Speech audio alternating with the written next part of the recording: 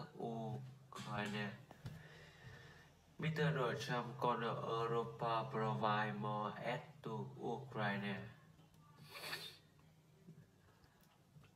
Read Novartis News Agency said that in an interview with Neiman, when asked whether there were a plan to completely cut off funding to Ukraine if their electric, Mr. Donald Trump said, compared to the amount of money the U.S. spent on Ukraine appropriate and are spending a very small amount of money.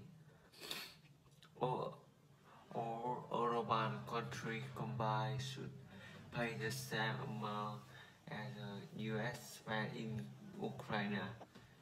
Euro spent about $100 triệu less in Ukraine compared to the U.S.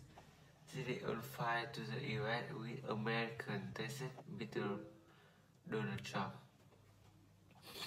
Donald Trump, candidate for the 2024 U.S. president election, announced that if elected, he could convene a NATO summit in June 2025 to discuss the future of the alliance.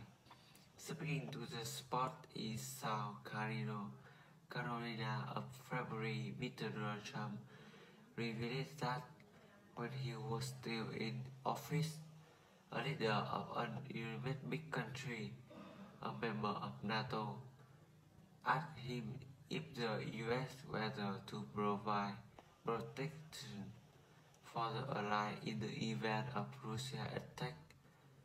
Answering this question, Mr. Trump said he would not do this because NATO member countries do not allocate enough common defense budget. Mr. Trump considers the Republicans who will return many challenges for Mr. Biden in the November 2022 election had adjusted his stand on Ukraine. Although he once suggested that he would use U.S. air leverage to force Kiev to reach peace agreement with Moscow, he later called on NATO European members to increase their contribution.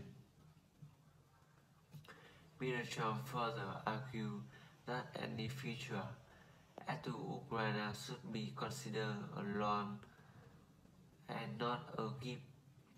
Ukraine media President Zelensky is trying to contact Donald Trump. Donald Trump can impose a 60% tax on China import if elected.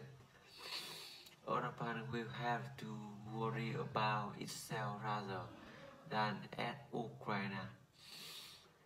President Zelensky, the US will no longer be Ukraine's strategic partner if it stops providing aid. Okay.